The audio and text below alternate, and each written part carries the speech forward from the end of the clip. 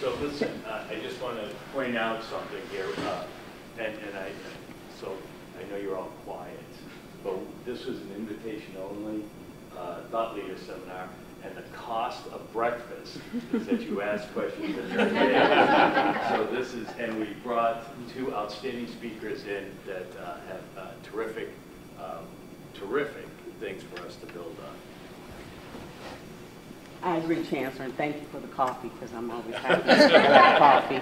Thank you both so much for joining us. My name is Ann Lampkin-Williams, and I have the pleasure of serving as Dean for the College of Education, Health, and Human Services. So I have two questions, and it's really one for each of you. First, for our president, how have you worked, or how are you working to make sure this continues after you no longer are serving as president? And for your faculty colleague, can you touch on how this has impacted, or how you plan on it impacting your recruitment of faculty going forward?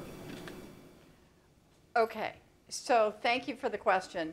When I said excellent execution, that means structural and sustainable solutions, not dependent on a single individual. So one thing we did in designing purposeful work, because people think I'm a nutcase about the philosophy, let's just be clear, because they'd rather like get on with it. But we spent almost 5 years with the philosophy in design and just launching the modules like purposeful work, and launching and assessing them, launching the internship program, assessing it, etc. And I kept the group doing that it was about 3 people, and they reported directly to me because I wanted this tight link between philosophy and tactics. So when it was sort of grown up enough to come out of the incubator, we hired a senior associate dean for purposeful work. His name is Alan Long. He is terrific. And sorry, the whole time we were developing it, Career Services was sitting over here doing its regular career services things, and we were launching these other models. When Alan came, he brought the purposeful work modules and philosophy together and brought in the career services staff, and I think 80% of them are still there. They have blossomed under this kind of inspiring approach, commitment to excellent execution, and they're the ones who are keeping all of this alive. So one always worries that one's successor may have as his first priority to stomp out the legacy of his predecessor or their predecessor. So there's always that danger, but we have made it as systematic and structural and sustainable as we possibly can. And about the faculty, so we're working really diligently to increase the number of faculty of color and at Bates. But also, I would just say, like, even more I'll just give a tangible example. We have 2 job ads out right now, so you could look them up. One's in biology and one's in environmental science. And we're using the recruiting. You know, oftentimes when you read a job ad, it's like, and you need to do this, and you'll do this, and you'll do this, right? And so we've kind of turned that on its ear to say, like, why would you want to come here?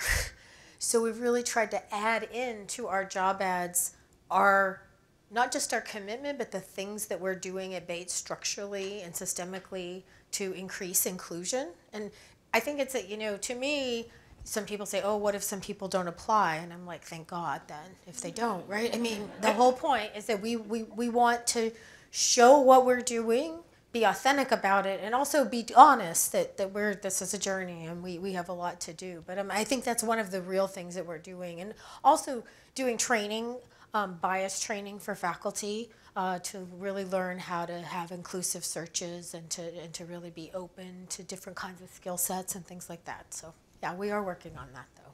Thank you. Yes. Hi, I'm Pam Hitley, the Director of Equity, Civil Rights, and the Title IX Office. So I'm not a faculty member, but I have a question for you, April, which is, so you had me at hello with all of this. I'm like, I'm so into it, it totally works. But I imagine when you started working on this, you may have had faculty who had the perspective of, but we need those leader courses. Yes, oh, 100%. How were you able, and maybe it was a majority of your faculty, maybe it wasn't, but how were you able to create a critical mass of faculty to effectuate this change?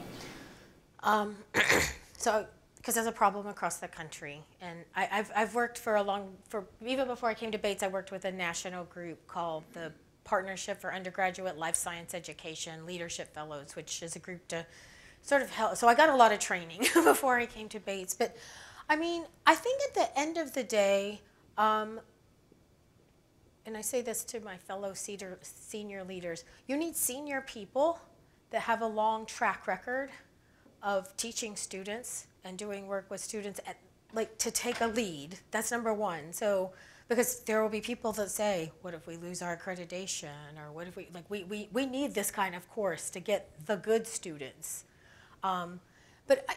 So there's one piece is that we need people to take that article of faith that if we change the curriculum, our students will still do really good. I was lucky when I came to Bates because I had a whole other slide deck from another comparable institution where we had changed a lot of things, and I could pretty much say, I know this will work.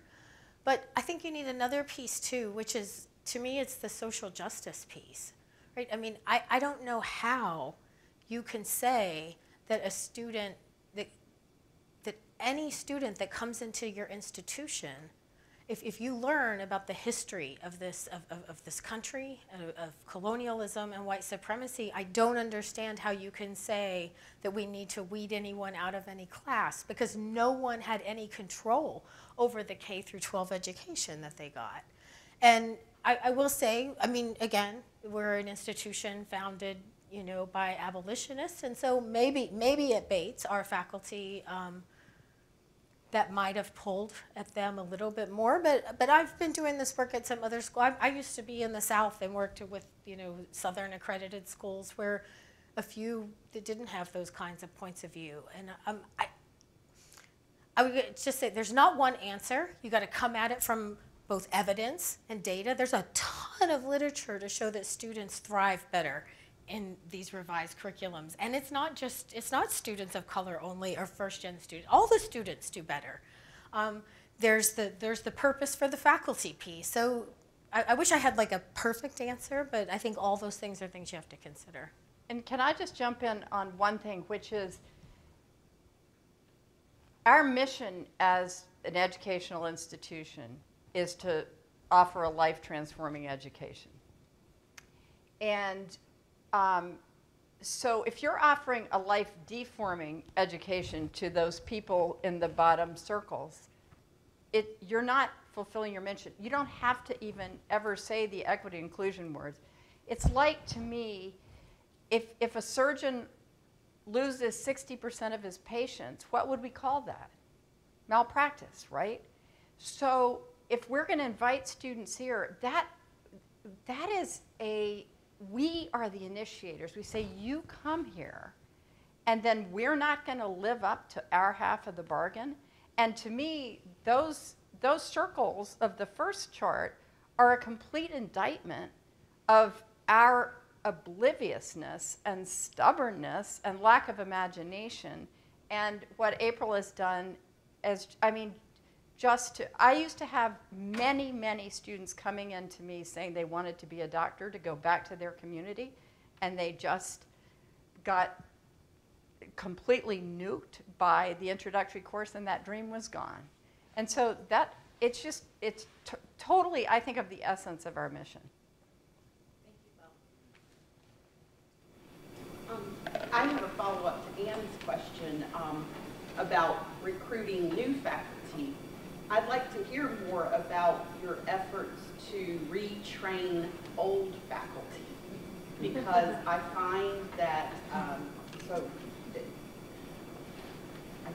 sometimes this place squashes that creativity out of us.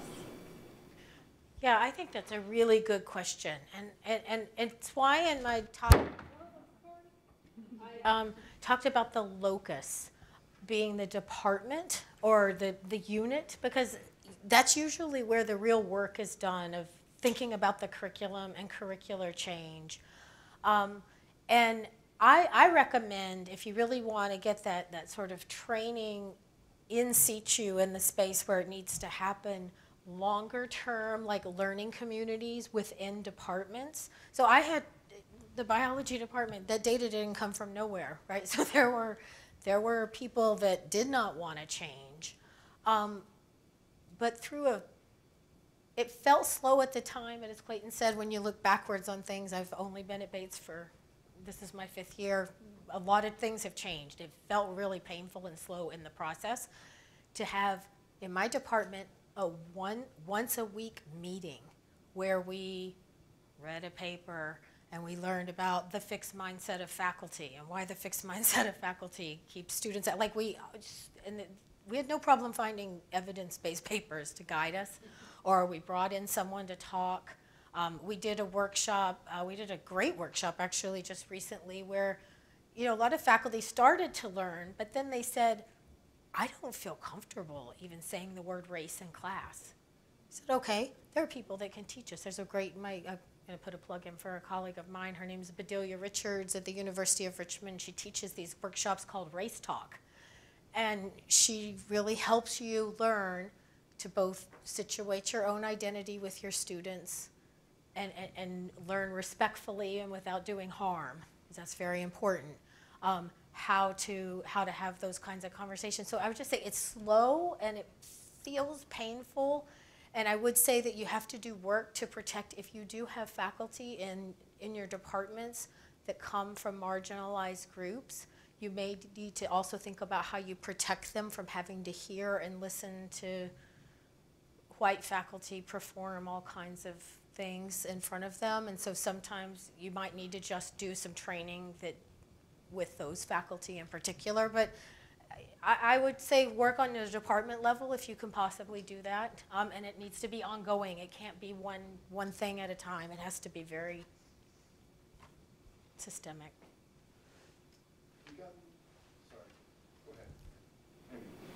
Good morning. Thank you so much for this outstanding presentation. My name is Amy Finley, and I'm the Dean of Students. And one of the things I was thinking about for the presentation is mental health of students and how an increased sense of belonging on your campus might be contributing to some improved mental health outcomes. And I'm just wondering if you could share any information you might have about that. Mental health on our campus is a top priority this year because, of course, students across the country are struggling, as are ours. So it's interesting. We just did our trustees were here this week, and we just did a presentation, our student affairs staff. I don't like it when mental health becomes the top label. I like to think of student well-being, because then everything April's doing, everything we're doing in purposeful work, everything the multi-faith chaplaincy, which is all comers at a place like Bates, is doing, the well-led athletic teams are doing, the increasing sort of fluency of our faculty with concepts of how you run a class not to make people feel devalued and marginalized and like they do not even want to go back to that class. I think, so I consider that working on the front end, so that the number of people who are in a genuine sort of medical mental health crisis, that's probably not going to change. But the number of students, I mean, one of the issues is society-wide, the bucket of mental health has become a kind of universal label. And the level of anxiety and stress of the contemporary student is really high and was made ever more so by COVID. But I do think all of this, the student affairs side is so important to, and we've also got renovated the way we do student affairs too. So it's a really important point. And when it's working, I think it is driving down the numbers that end all the way up at the back end. I'm Sven Morgan, I'm the chair of the National Sciences Department here. So this may be working for biology, and I'd like to institute it in our department, but what about the chemists? What about the physicists? I mean, is there any headway with those? Yeah, absolutely. I mean, I spoke from my department because I know it the best.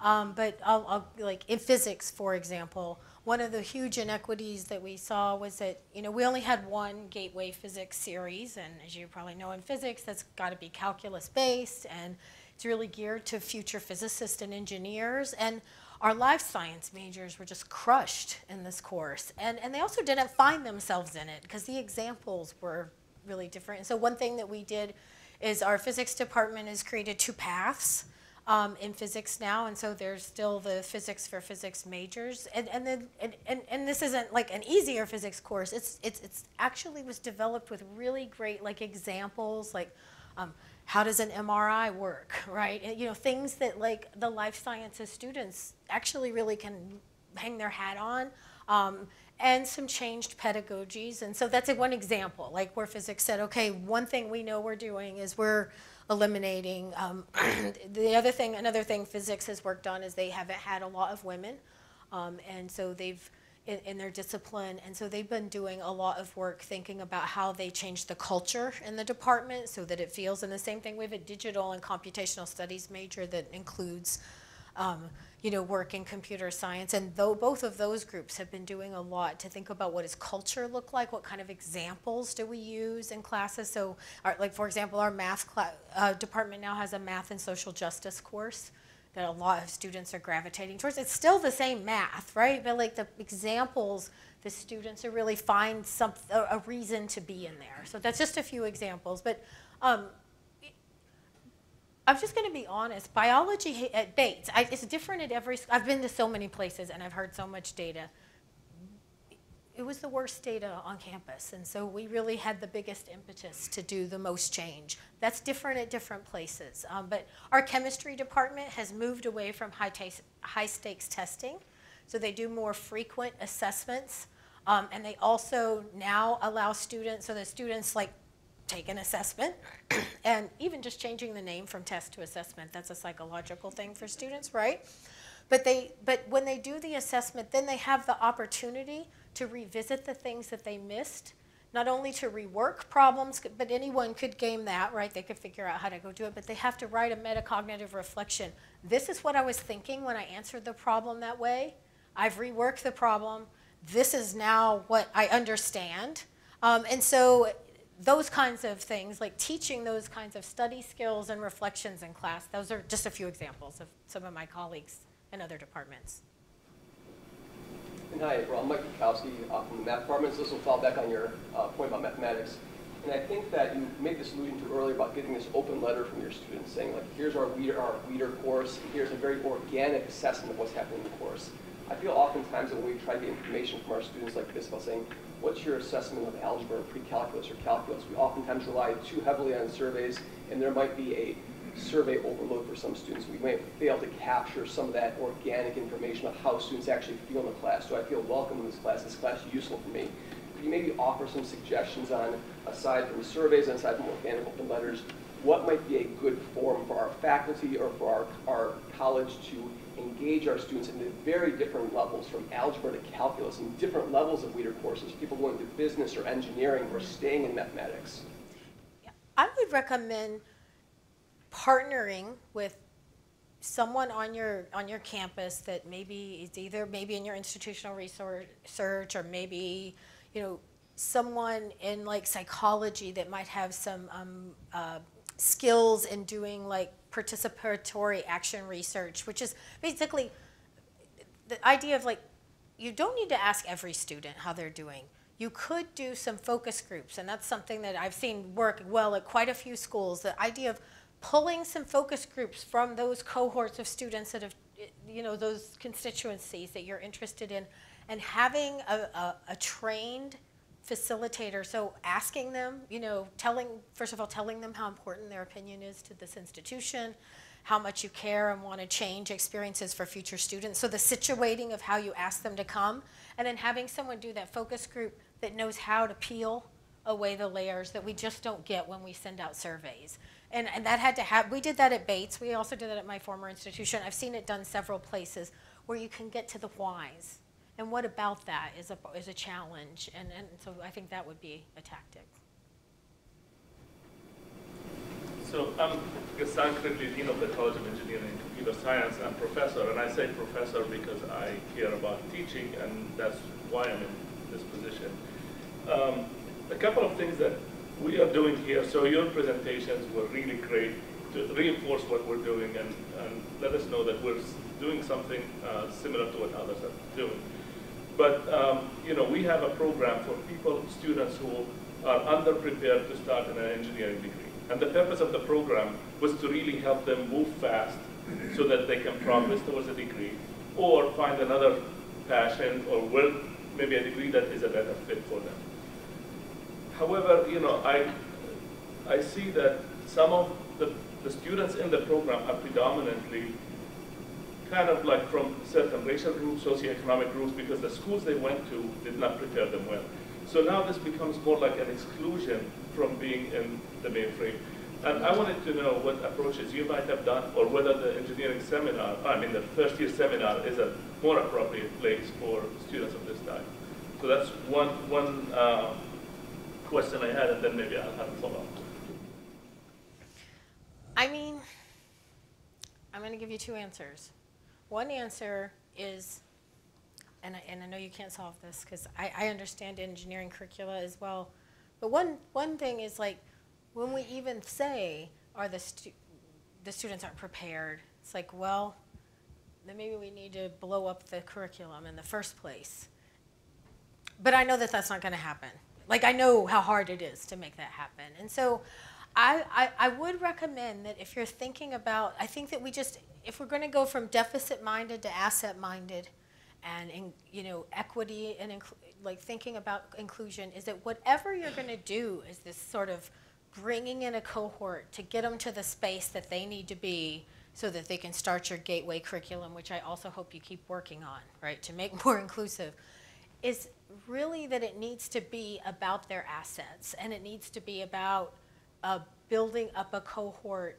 So when we do our STEM Scholars program, right, we don't say like, there's nothing remedial about it. Like, you are scholars, you got into this institution, and we think that you have every ability.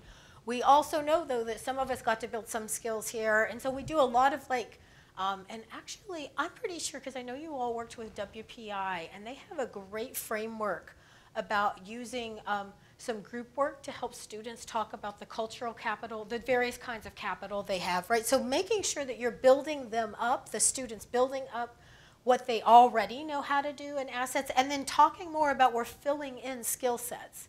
And everyone doesn't need to fill in the same skill set, right? That's a different paradigm, just like purposeful work, right? In some ways, yeah, some students, like purposeful work is about them thinking about getting career, but it's actually they learn it's something different.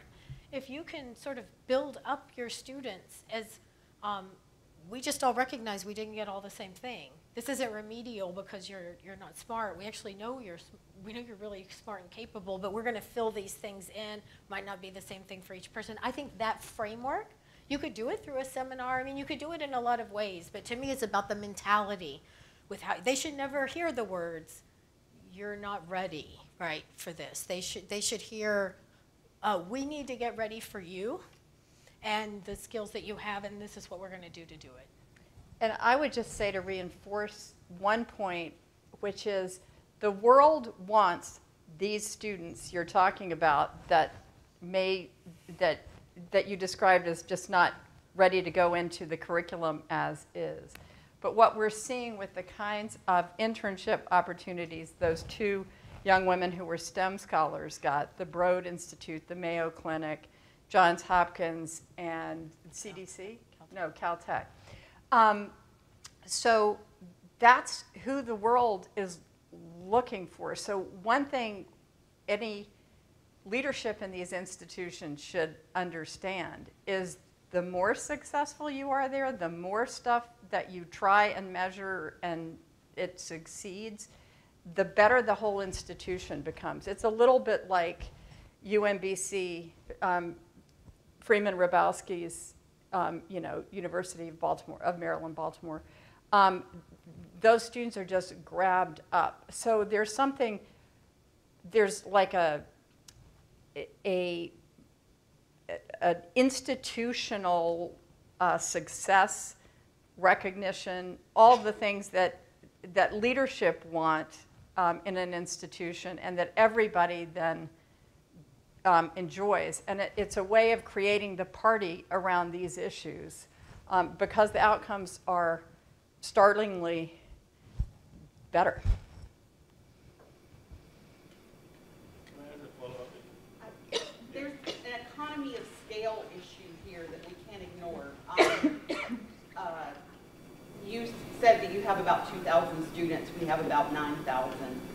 What's your faculty to student ratio at Bates? 10 to 1. And we have a 5-course teaching load, which is a heavy load in our world. But I would say that course distribution is quite unequal in terms of the social sciences dominate in terms of numbers. Increasingly, biology and chemistry are getting huge numbers. If you're a humanities professor, smaller enrollments, et cetera. So what is your ratio here? I don't know. Chancellor? It's about 18 to 1.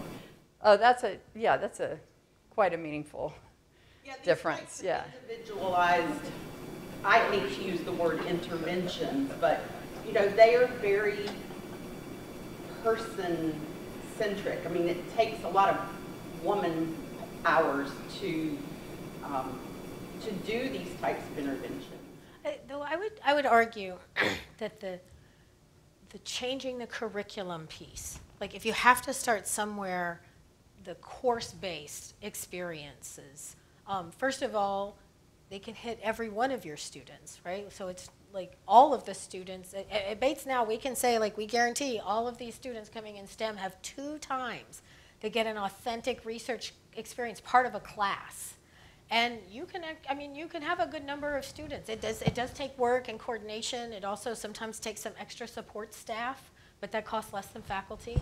And I'm saying this because I've also talked to other schools across the country that are really bringing that course-based, problem-based stuff into the classroom. I think that's the place to start when an economy of scale is important. And I can assure you, all students at Bates vastly prefer the new biocurriculum. All students. Doesn't matter what their backgrounds are. Yeah. Hi, I'm Joan Armstrong. I'm the chair of the Mathematics and Statistics Department. I'm wondering if you could talk a little bit about the different pathways to the curriculum. I find STEM faculty can be very linear. And so how did you implement that? It seems like there would be some coordination involved. And I'm also wondering about the partnerships. You seem to have these really meaningful experiences, for example, in the freshman biology course. And with that, you had to go out into the community and build things that actually fit in your curriculum. I'm wondering how you did that. I'll do the second one first. So our Center for Purposeful Work, we put them to work for us, is what we do. Part of what they do is help us make connections in the community. And so a lot of our courses, that's where we get, there's one person in Purposeful Work helps science faculty find connections in the, they're not hard to find. There are a lot of people, a lot of companies, and a lot of places would like to have a stake in students and their institution as part of their own outreach. But we definitely get help. But sometimes, in the case of the Bigelow Labs, we actually read an article that they got that grant. And one of my colleagues just emailed the lead on the grant and said, that is so interesting. Are you looking at the microbiomes? That's something we know how to do. And they said, oh, actually, we talked about that, but we didn't really have people to do it. And we were like, okay, we're going to pitch this idea to you. So we did have to go out and do that work. We pitched that maybe we could do a partnership. I tried to sell to them. I'm like, I bet you'll get more grant money if you are impacting several hundred students a year on your grant. Because I've been a reviewer for National Science Foundation and NIH for a long time. I know that they care about that. And I was right. Their broader impacts, which are us, we are part of their broader impacts, that's been a huge thing.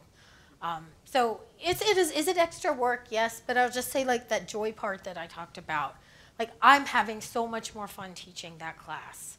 My colleagues that, teach these classes, they're just having a better time, and so it was worth the work. I forgot the first question. Oh, the pathways. The pathway does take coordination, right? Because the first thing people say with the pathway, they're like, if you can start in this course, this is the common thing in my department, a couple of people. I expect when they come to my course, they know these things and they know how to do these things. But then again, when they talk about the students, they always say, you know what, they just don't know how to do that, and they don't know how to do that. So to me, it's like a catch-22 but I think that what we had to do is really be intentional about the learning outcomes and be able to say, okay, so, the students do start in one place, but then after that, they have a couple of paths that they can go down. There's going to be some very distinct learning outcomes in this class. There might be some overlapping ones in these classes, but we are going to ensure that the content and the concept students are learning isn't too overlapping, right? So yeah, it took a lot of coordination in order to do that. It also took one big thing, and some people just can't get to that space, which, in biology, when I started off in biology, like the textbook, it's like this. And now it's like, well, it's like that fat if you try to fit it in, but then it's got like all these supplements online, right? The disciplines have really grown. And you just have to be able to say, I bet people are going to be okay. And I'm saying it flippantly because I actually have data to show they are. They're going to be fine if they don't learn every single thing you think they need to know. Better to teach them a set of skills and critical thinking and data analysis and how to find that kind of information. And I have years of data to show that students that take these courses go on to excellent grad programs, excellent med schools, excellent jobs, and so they weren't disadvantaged in the way we imagine that they're going to be when they take courses like this.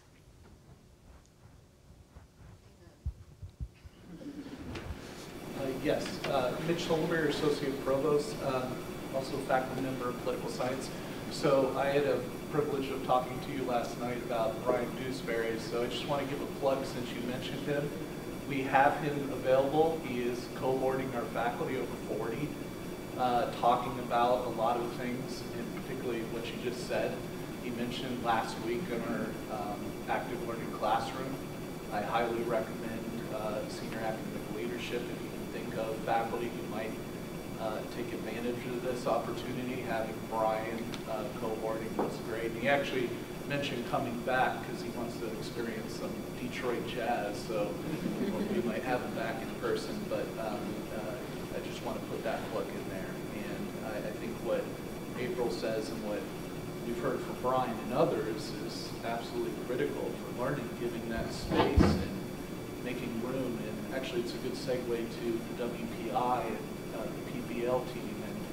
And we had talked about how faculty from all 4 colleges on our campus are sort of building skill set, tool sets around micro skills for PBL, and it gets into segues with what Brian and you have talked about.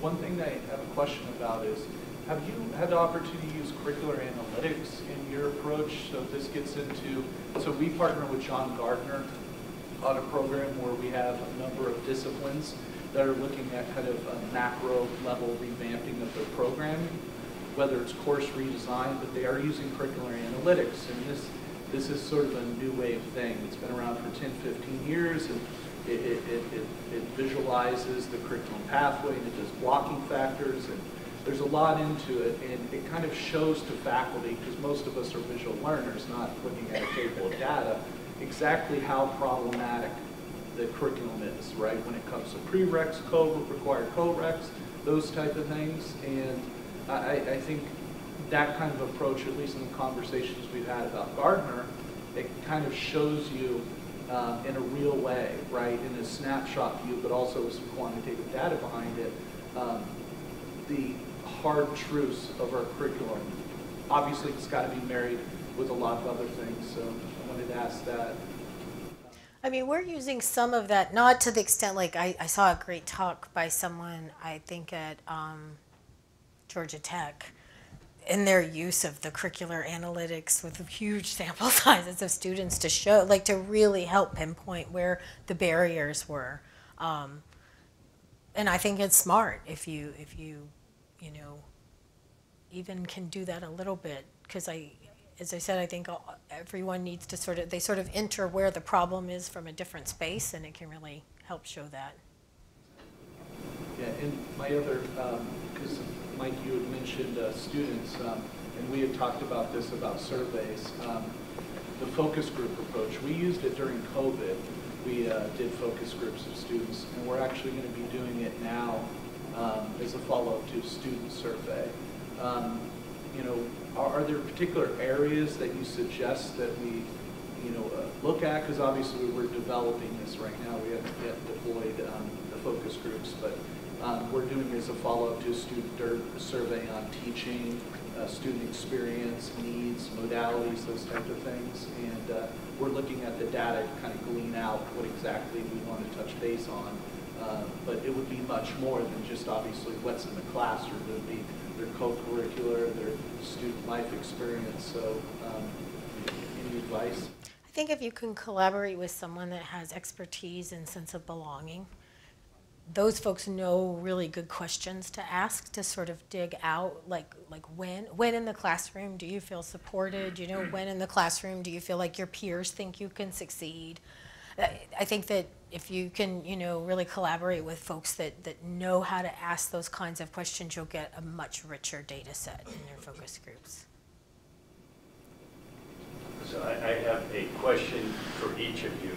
April, when a faculty member wants to convert a course, do they get course release, or are they expected to do that over the summer, or how the mechanics of that? And I have a question for Clayton. Yeah, I mean, luckily that's part of what our HHMI funding will help people with. I will say that everyone has not taken advantage of it.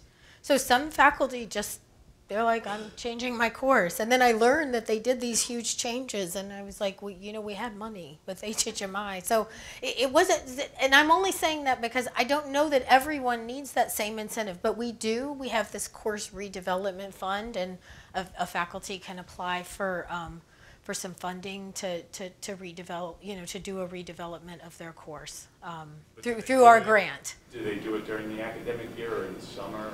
Both. But, and again, it's very faculty specific what they need. Like, we also have we have this one thing at Bates that they've had for a long time. It's called a Course redesign? Course redesign. Yeah. Go ahead, you can talk about it. We needed a strategy to get the faculty to accept practitioner-taught courses in a precious liberal arts college, right? So in order to do that, we paired practitioner-taught courses. They were established at the same time with course redesigns, which meant that a faculty member who normally has 25 students in the short term, that 1 month intensive course, so that the faculty member could take 6 students and put them in a class with the faculty member to redesign the course. So students So the students are contributing the students, to the redesign. It's an ongoing focus group for the whole intense 1 month period. So to redesign a course that then is deployed in the regular curriculum. And there are 4 or 5 opportunities a year, and faculty can sign up to do that. So that's part of their teaching load. It's an incredible experience for students because they are seeing what's behind the curtain of a syllabus. I mean, you're not just seeing the show, you're seeing what goes into making the show. And it also really helps faculty get much more compelling exercises in the class because there's just such generational difference in what these students are paying attention to and what their frames of reference are. So that's also available across anything in the curriculum, and people are using it to do it for inclusive purposes. Clayton, for you, going back to a comment you made, when I was at Smith College, I was invited to another elite liberal arts school to talk about the engineering program.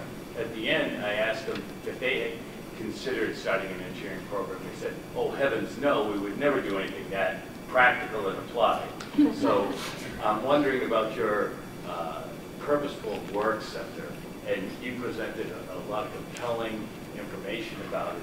but could you talk about the dark side? Could you talk about the pushback you got, what it was, and how you dealt with it with faculty members that may not have been on board, or maybe everybody's on board? So not to paint too rosy a picture, I think by keeping it in design phase for 5 years, it wasn't, we didn't off with their heads to a career center. This was not about our career center, good or bad. No faculty were required to incorporate a purposeful work element, but over 50% of our faculty have into their regular courses. So there's no coercion on the faculty side. And everybody sees that the student experience, one of my strategies, which was real, I said I was concerned that our marginalized students were underperforming the value of their degree because they didn't have all that extra parental network thing going on as they're trying to gain experience and then bridge somewhere in the world.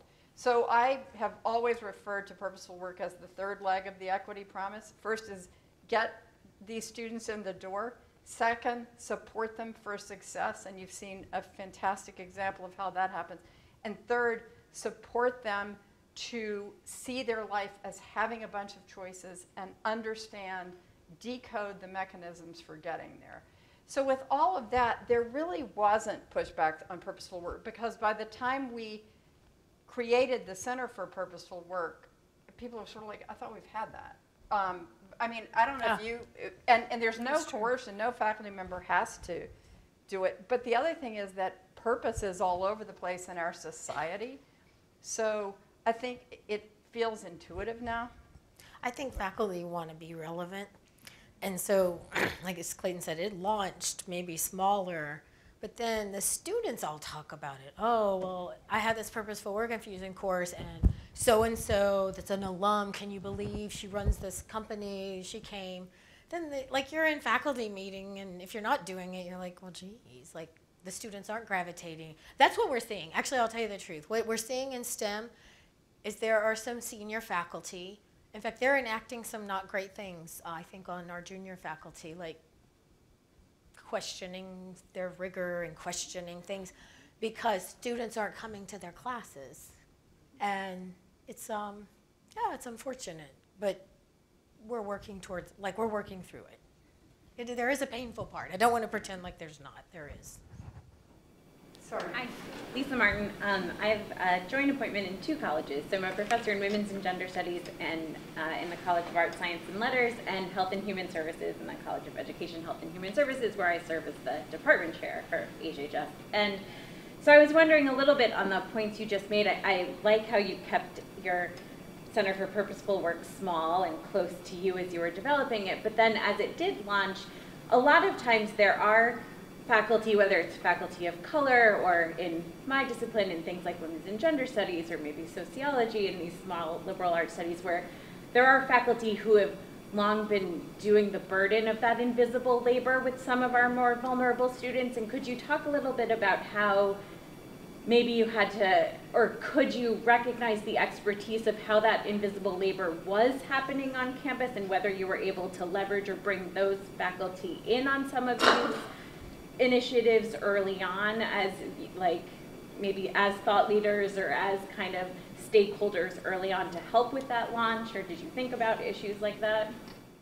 Yeah, I would, to be honest, I would say that was a less of a fact, that is very much a factor on the minds of how we think equitably about career trajectories and understanding that really constant, high-level, invisible labor, but it's become visible, right?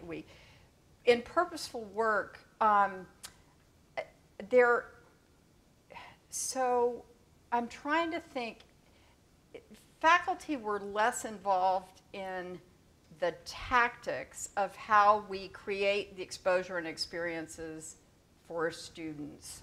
And I think those who were interested had a wide open door and some grant funding to bring it into their classes.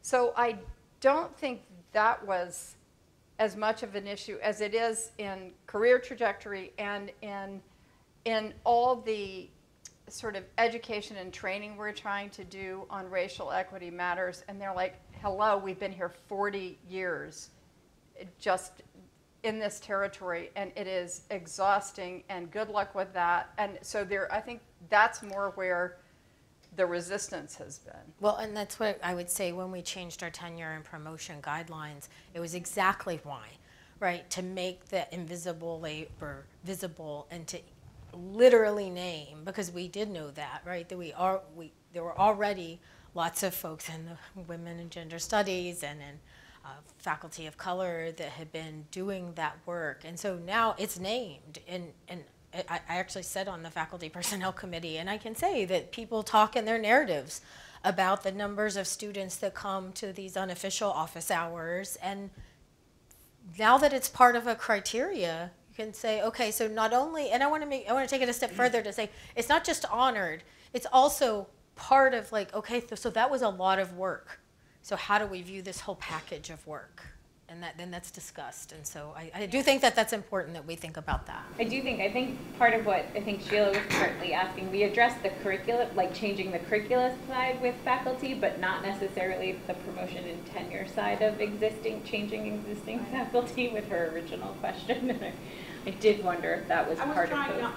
I know you were, but as a chair, I can say it. Well, I will also say, as we have gotten much more robust in the way we support students, now a vibrant Office of Intercultural Education, which is both a hangout and a programming space, and much more organized academic support, purposeful work, absolutely prioritizing the students who don't have other pathways, but you see that it's pretty universal now. The faculty definitely noticed that. And when we a couple of years ago had a collapse in our staffing in intercultural education, and the faculty really felt it, because then it just all sort of backs up into that informal advising that all these faculty are doing. So it's definitely, there's a hydraulics there, and the better we are at structuring programs well, the better the classroom experience is for both faculty and students. I have a quick question. I don't know if somebody else had a question. I had one. Go ahead. You haven't asked yet. It'll be quick. Hi, I'm Maureen Linker. Associate Provost, relatively recent Associate Provost, and one of the things that was part of my portfolio was career services. And I'm also a professor of philosophy. So the idea that somehow, it's not unfamiliar to me, what you were describing earlier, Dr. Spencer, about it being sort of phobic for faculty to be talking about careers practically. But after spending about a year now, kind of really trying to do some deeper research about career services and thinking about how we can reorganize and restructure it. One thing is, and I've shared this with some of the deans, but I really see the social justice piece of career services. Purposeful work, I think, is such an important component. But so there's one level at which we can be working with students. Faculty own the curriculum, and that's an exciting thing to be reminded of, that there changes can be made there. But one of the things I've been thinking about is how to support faculty in talking about work and purposeful work and careers that's not just limited to grad school, or even if you're not doing grad school, well, sad, too bad, you're not, and then also the variety of things that are related. So for instance, students who come in saying, I want to go to med school, having faculty be able to describe the other ways in which, or the complexity of medicine and public health and other options there. And so I like the idea of inviting practitioners in, having practitioner-led courses, but I just wondered, it sounds like you both majorly revamped career services, yet still were managed to use some of the strengths there, but I wondered how those folks are working with faculty or supporting faculty in those kinds of conversations with their students. Yeah, well, one thing they do, I mean, we start purposeful work discussions in year one, not what color is your parachute, not resume writing, but what are you interested in? What experiences can we make sure you have? Working counseling individuals, doing these reflective sessions, doing road shows, if you want to look at finance in New York, all those sorts of things. And so faculty see that. When we were just getting Purposeful Work launched, I did a major convocation speech that I talked about some thoughts on work. Because I think, I mean, if you read all the great literature and philosophy, if you get two things in life right, love and work, you're kind of done, right? So work is a noble thing to be thinking and talking about. And I think it's been kind of internalized on our campus as not a tactical career services thing. We didn't revamp career services. We created the Center for Purposeful Work, invited every single staff person over, and I think one left because we did that, and everybody else just was like, it was just, it's beautifully led, it's beautifully organized, and I think I mean, there's a lot to read on work. I mean, it might be a good thing for a learning community that's both faculty and staff, and just get sort of a book club going on that. Because I started with 2 lunches really early when I got there, and just said I sent it to all campus, anybody interested, faculty and staff, who wants to come talk about work, do, and we started there. So, and it grew organically, but it took a little time. And I would say that the staff in Purposeful Work, we invite them to our classes, because sometimes the students, they don't believe us, right? And so they don't, but the staff have richer stories because they're talking to alums, and sometimes they actually need to bring in alums. So when you say pre-med, like, right, in biology, like 98% of the people, they think they're going to go to med school. And it's not that they can't. It's just that there's a lot of amazing, cool things to do in the world. Even just the whole world of public health and not straight up med school, which is a great place to find purpose, because that's a field that cares a lot about social justice. And so we partner with Purposeful Work staff, and I'll call them up and say, like, do you have any alums that could maybe talk about these things? And it's so much more powerful on Zoom to have an alum that says, yeah, I wanted to go to med school, but then I found out, like, to run an HIV clinic, it would be better for me to go down this pathway of nursing first, and then I got a public health degree, right? Like, so we do that partnership piece so that we don't actually have to say all of it in the classroom, that they come and help us. And one other thing I would say is I would distinguish this. A lot of places say, oh, we bought the computer software that links our students to an alum. That there's a way to, you opt into the database if you're an alum, and that link is there. But if none of the fundamentals of what the students think they're doing and who they think they are and what they may be interested in, if those aren't addressed, again, that's a way back-end tactic that some people front and say that's our brilliant breakthrough in career services. So I think the more you bring it into the conversation in the curriculum and in the co-curriculum. We've had great Purposeful Work Unplugged series where, I don't know, some parent of ours was high up in Twitter way before Elon Musk bought it, mercifully. Anyway, they come, so there are all sorts of ways that people in the community have access. And even our students' internship talks, faculty come to those at lunch. So it's kind of sort of throughout the circulatory system. Yeah. So can I ask? So it's a very quick question. In your effort to revise the curriculum and the assessment piece, did you consider grading, changing the grading? So we did, and I'd have to give a whole nother talk, and I know you're tired, so I'm not going to do that. Yes, I mean, I'll just say yes. We actually did a whole learning community on equity and grading, and what is grading anyway? Why do we do it? How is grading connected to learning? Is it? I mean, and so that's ongoing, I will say. That's continuing. Our new Center for Inclusive Teaching and Learning, she's launching a series to help people sort of grapple with grading, also that it's really boring and oppressive to grade. And so, like, how do we make it more entertaining and fun? But yes, that's something we're working on too. Sheila, did you have a question? I was just,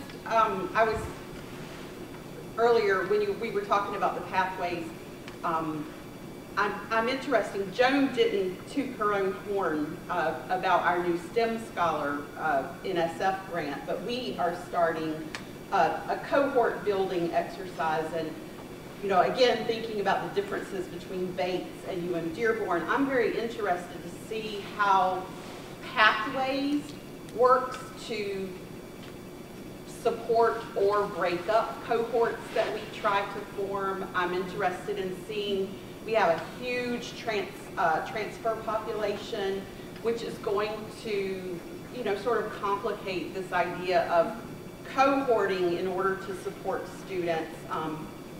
You know, in chemistry, as Sven mentioned, we have a very linear, as you mentioned, curriculum, but in a way that builds our cohorts, because these students who come in as a freshman for 4 years, which is only 50% of our population, of course, you know, they get in these classes and they have 3 classes a semester with the same group of students.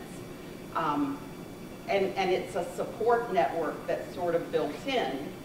But clearly, it's not working great. You know, there are good things about it and bad things about it. I'm interested to see how this plays out. Or to hear any experiences you've had and how it might play out. You know, can you know, head some of our problems off at the pass? I'll give one. It's actually, congratulations on that grant. I read about it and I think it's excellent. One thing we were talking about at dinner last night is, so this is about the cohort part of the question, right? So there's the sort of things faculty do to students to make them not feel included, but there's also things students do to each other to make them not feel included. And so one thing I would say is early on in whatever cohorts you start to establish, so that you're able to invite, the students themselves are able to invite new transfer students into their cohorts, is to really spend some time helping students build what we call pre-professional competencies. And if you want to just quickly Google up something, go to Google how you should write a med school letter of recommendation for the American Medical Association. The second page has about 8 or 9 different competencies. When we flash that up for the students and they see that, oh, actually teamwork is an important component of what I do. Cultural competency, learning relational empathy, right? They don't think that that's something that they need to learn. And I'm just going to be like, I'm a scientist too, so no offense to any of my fellow scientists. Like, sometimes we just need to be told, like, we don't always have the best social skills. So it's like, oh, that's something I can build. That's something I can work on. And then the students start to really work on it. So that gives your cohorts a little bit of, they can be more fluid when students know how to bring a new person into the group and listen to them and respect their cultural capital and things like that. So that'd be my advice for something to think about. Any last questions or comments? Oh, well, 2 more. Gabriella and then Sven. Oh, go ahead, Sven. Just, it seems so hard to get faculty to realize it's okay to cut down on content. You know, I hear that from so many faculty. You know, they come and complain about the poor student scores right now, and you know, they need to know A, B, C. And I just wonder, how do you get that mindset, if you have any quick insights that it's okay not to teach the whole book? I mean, again, there are some papers that show that, so I have them read it. There are some people that have experience with having less content and still having successful students, so I have them talk to them, right? I mean, you just never know what's going to hit that person, like what data it is that they need or what emotion they need to have in order to let go a little bit of the content. But I find that most people work the best off of evidence. Thank you. Wonderful presentation. It was very, very thoughtful the way you put it together too, and made me think a lot about our efforts on practice-based learning, obviously.